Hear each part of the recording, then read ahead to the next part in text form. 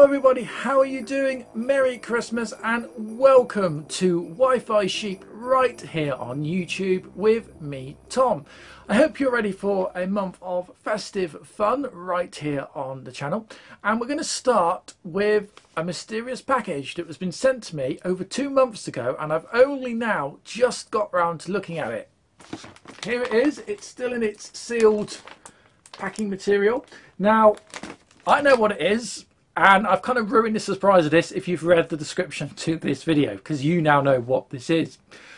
This was sent to me by Simon Pryatt, all the way from Birmingham, sort of central England. And it's the first time anyone has actually sent me a retro machine to have a look at and keep. So huge thank you to Simon. Now, there was a few issues with this machine that I was aware of, so we'll look at that in more detail when we actually open the package. But it's been sitting here in the office for over 2 months now, and I've only now just got around to looking at it.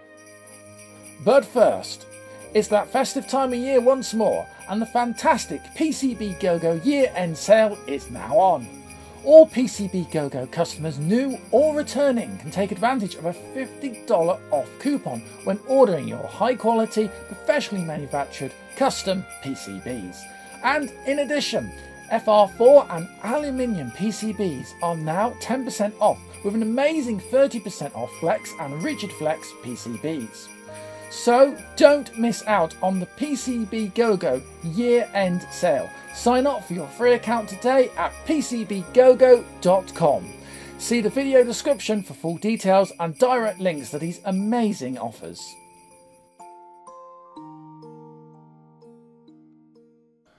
Okay, here we are then. Here's the package, and it's a big package, it barely fits in frames. As I mentioned, this has been donated to me, sent to me by Simon Pryatt. Very generous offer, and we're going to open it carefully. So this hasn't been opened up. I've had it sitting around for about 2 months because I've just been so busy. So let's carefully unwrap. By the way, quickly, before I open, just mention, is drawing a sheep on it. That's a nice little touch. I like that. There we are. Anyway, sorry. Okay, so we're nearly ready. I said I'm opening this very carefully, and there's a reason for that. And that's the reason I didn't want to just dig a knife straight into it. Let's just turn this around. So there we go. Sinclair polystyrene. This would have had a cardboard sleeve on it originally, and some elastic bands. This is, hang on, this is 1981. 32 years. So this is 32-year-old polystyrene.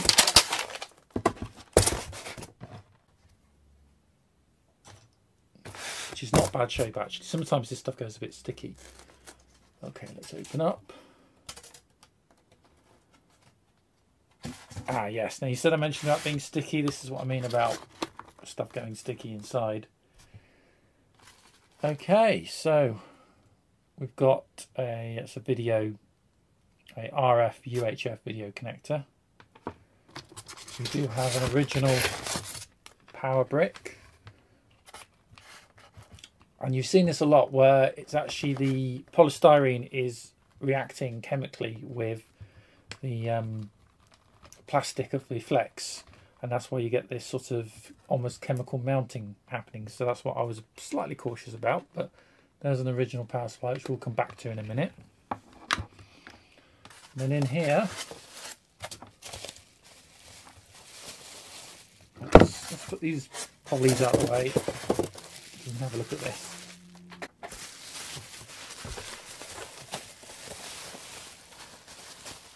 Oh my goodness me.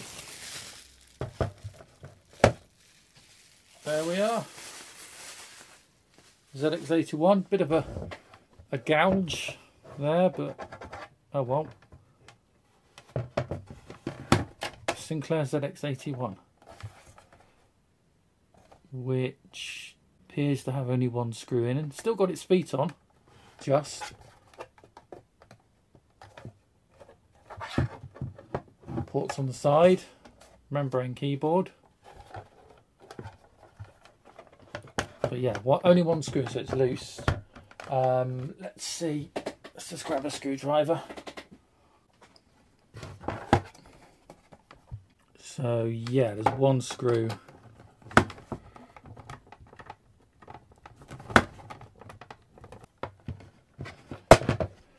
Right.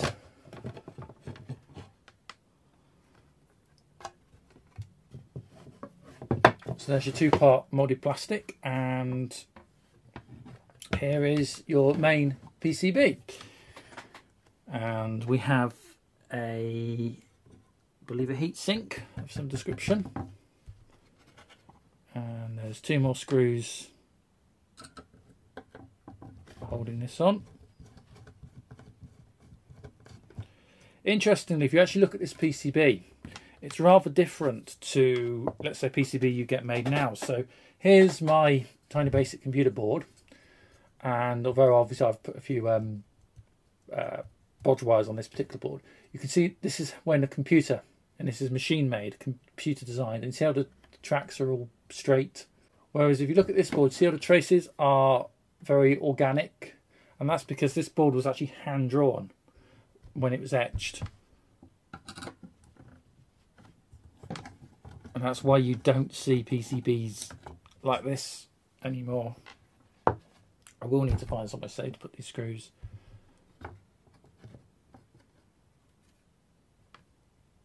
Okay. And there is the top of a ZX81 PCB. It's a single board computer. And you'll notice that the ribbon, which I was told about, has completely disintegrated.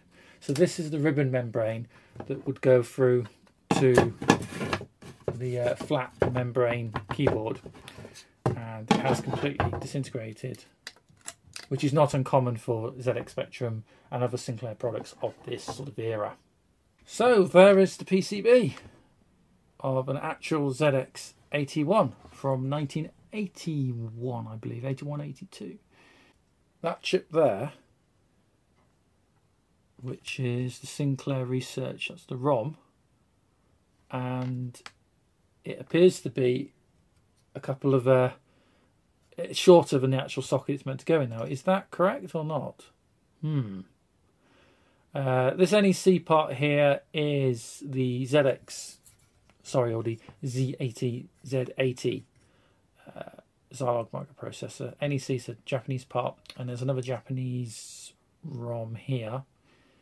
I say ROM, not quite sure what that's for. And then we have the ULA. Now the ULA is something that could go bad. This is a custom chip, very common with 8-bit machines, for the ULA chip, which is part digital, part analog, complete custom chip. So you can't get replacements, well, not straight replacements like that, and they just have a tendency to go bad. We've then got 3 mono audio jack type things there, 1.4 inch audio jacks, but they're not all audio because the power actually uses one of these, and that might be a problem, because what you could do is you could actually put your power into your tape, for example, which yeah, you don't really want to be doing. And obviously you've got your RF modulator. This thing only had RF, although I believe if you can ground it, you can probably pull composite straight off here and bypass the RF modulator altogether. Overall, the board looks in good condition. I'm not sure about this ROM chip, but it does say Sinclair Research 1980 ROM. So, but the chip socket's strange. And obviously you've got the voltage regulator, and that's attached to this piece of metal which acts as a heat sink. So it's generating different voltages. Actually, you can see there where the... Let me show you that close up. That's the end of the rather brittle membrane connector, which is just snapped off. So we're absolutely going to need a new membrane keyboard. Not many electrolytics on here, just 2 from the looks of it, which look fine. And the others are, the orange things are ceramic disc capacitors, which very rarely, if ever, go bad. So my thinking is, as long as that ROM works, and nothing else is fried, the ULA and the ROM are fine, I imagine the Z80 we'll be fine. We might get somewhere. So I think what we'll do now is we'll turn our attention to have a look at the original power supply. So here is the rather stylish Sinclair power brick for this, and very, very dirty mains plug on one end. We'll come back to that in a minute.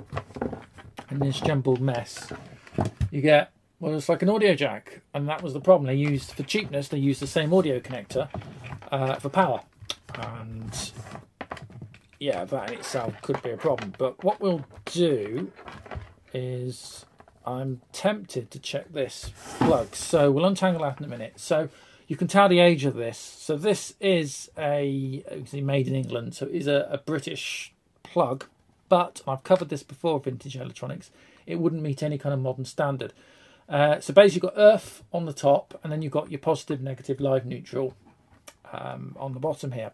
And on modern plugs, I'll just see if I've got a modern plug I can grab. Here's actually a modern plug I retrofitted to the NES power supply. So on a modern plug, you've got these plastic sleeves, and that stops you from, when you're pulling the plug out, the plug still being engaged in the mains, and you kind of touching two pins as you're pulling the plug out. Because it's 240, up to 240 volts on the UK power system. So with these old plugs, there's nothing guarding it. So that plug isn't legal. I'm very tempted to actually, let's take the plate off and just have a look inside just to check everything's okay. I've got a big enough screwdriver to do this actually. So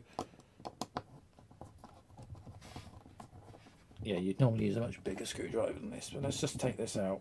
This plug is absolutely filthy.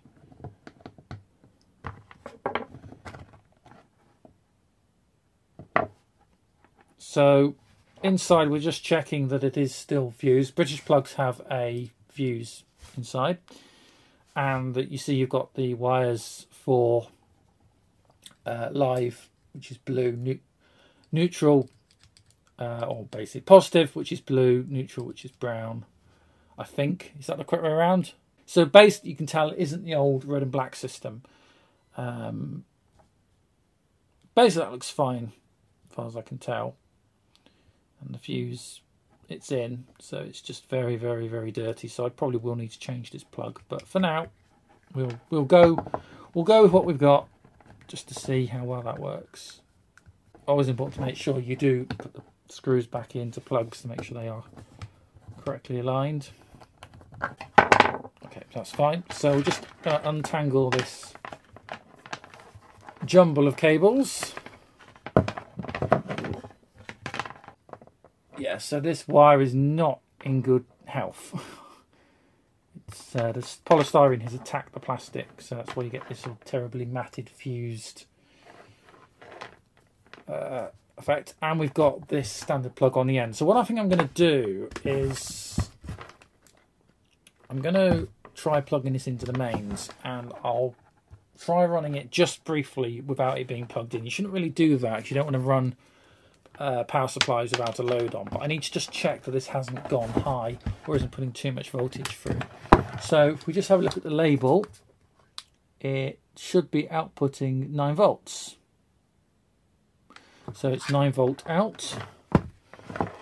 So what we'll do, and again we'll just try and untangle this the best we can, is we'll actually put a crocodile clip onto each side of the connector.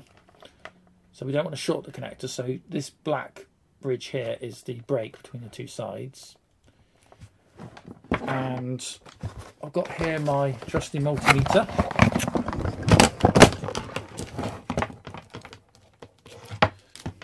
And what we'll do is we'll clip these up to the other side.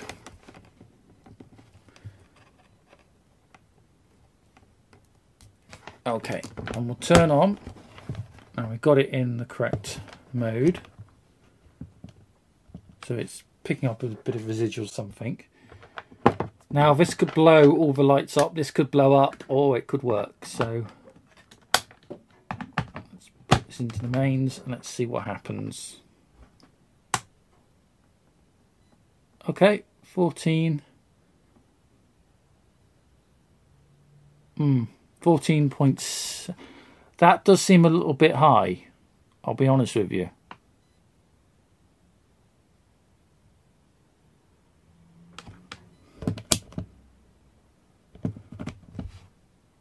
Now I'll turn the power off and you'll see how slowly it drains out. It's not on load. It could be that high because it's not on load, but that seems high. Okay, well I was expecting that to run a little bit high because it wasn't what we call on load, but still that was high. So I don't know, do I trust that power transformer? Of course it would actually protect it. This voltage regulator would take a high current and it would break it up into whatever was needed. I'm sort of tempted to go for broke, but we're going to need to sort out what we're going to do about the television picture. So this is an RF modulator, and effectively what it is, it's a little TV transmitter box. Effectively it takes a video signal in, so it should actually be composite video. You see the two cables here? I don't know if you can see that. There's, I can put a screwdriver to point you. So you've got this feed here and this one here, and I for life me can't remember which way around these go. I think that's the ground and that is the video. So it is possible to intercept the composite video signal being generated before it goes through the RF modulator. What the RF modulator does is it converts that to a, in this case, a UHF analog television signal. When this was released, a lot of people would not have had composite connections in televisions. A lot of British televisions literally had the aerial hookup, and that was it. So they created these RF boxes, and you still got these right into the 90s on consoles, in one form or another. And then you've got this connector, so it's got a sort of an RCA jack here, but it's not composite. And then you've got a aerial, that's a standard British aerial connection for analog television. Now, my experience of these RF modulators is they tend to be shot, completely shot, and on modern televisions, those that still have analog tuners, and a lot of my TV sets, even the digital flat screens here, do have analog tuners. I'm not convinced that it's going to work that well. We almost could do with some sort of CRT to try powering up with. So, of course, being Wi-Fi sheep, I've got these little black and white CRT monitors. You've seen them on the channel before. These mostly are used for composite, but they do have working UHF analog television tuners in them, which is exactly what we need. So these were sold all over the world. These ones for Europe, especially here in the UK, they're UHF only, 625 line PAL or 576i if you want to be in digital. They're black and white only, and they're running at 25 frames a second at 50 Hertz, which is what we need to hopefully get a picture out of our ZX81 board. On the back of these, a series of plugs. So normally you'd be using a composite, but we actually want to try and use the analog tuner. So it has this little audio jack for an antenna or an aerial, so we can't use the standard British connection. So what I generally try to use is RCA composite cables that actually have a headphone jack type thing at the end, and that will plug in, and it then means that the other end will connect into, well, one of these cables will actually be the live signal, and that will plug straight into the RF modulator, and then we can try and tune. Now it's always a bit of a guess as to which one it is. I normally think it's the white. It's never normally the video signal, but we'll see. This might not work. So let's get the television powered up. There we go, that is coming up. You're going to get strobing. That's because the refresh rate of the camera is going to be different to the CRT, but that's now running. And we've got the static of analog. There's no analog left running in the UK. There hasn't been for many, many years now, so we shouldn't be receiving anything. But it should be possible to, which is the tuning one for...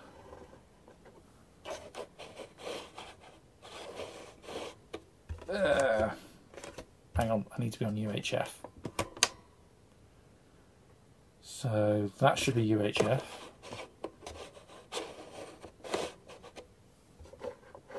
Actually, there we go. So you can see there's it tuning for the various frequencies. There is nothing on UHF. Okay, so we know that's working. So let's try plugging in. I've got the power supply for the 81 here, and I had to check which of these sockets is, because this power supply can fit any of these three sockets, and 9 volts is here on the end. It's this one here, which we'll put in. So, moment of truth, and this is the moment where many of you could be screaming at me not to plug this in because it was running so high, but let's see what happens. Oh, you ready? Okay. The picture here has changed slightly, so I'm just going to tune around, see if I can find something.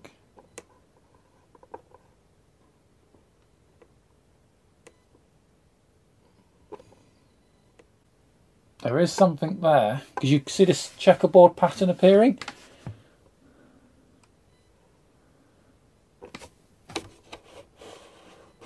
That one's not for... just going to scan around and see what I can find. There's no real fine tuning on this, and I haven't done analog tuning in years.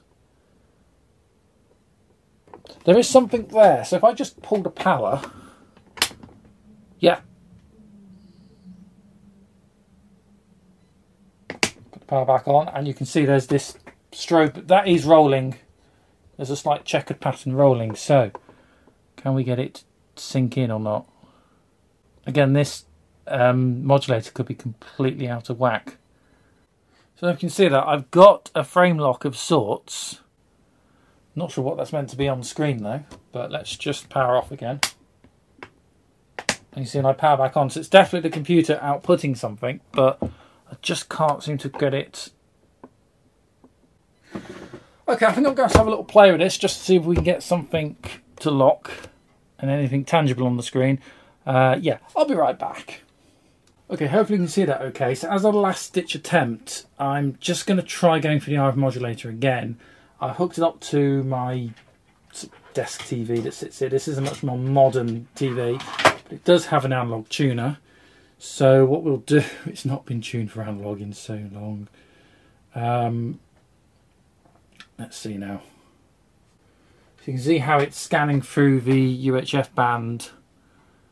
Let's just see what it's trying to find digital at the moment, but it won't find anything because the only aerial plugged in is into this ZX81 board. I very much doubt the tiny bit of cable I've just put between this board and the TV is going to be good enough to pick up any over digital TV. Oh, it has. It's found. It reckons it's found 22 digital TV channels, but nothing on analog. I didn't want to do this because sometimes these digital decoders, or even the analog tuners in these mod TVs, are just not sensitive enough to pick up signals like this. So. Oh no, I did. Oh no, I did see something. I did see something. Okay, so as expected, it didn't. Yes, we're right. We're not going to get a copyright strike for that.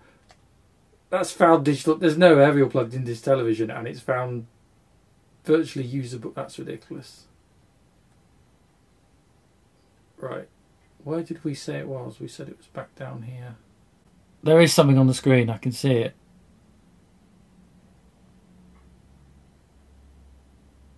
Oh, there we go.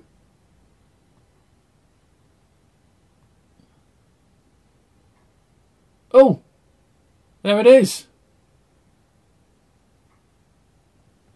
590. And I know it doesn't look like much, but you can see there's a little K flickering down here. It's not a stable signal, but it never is.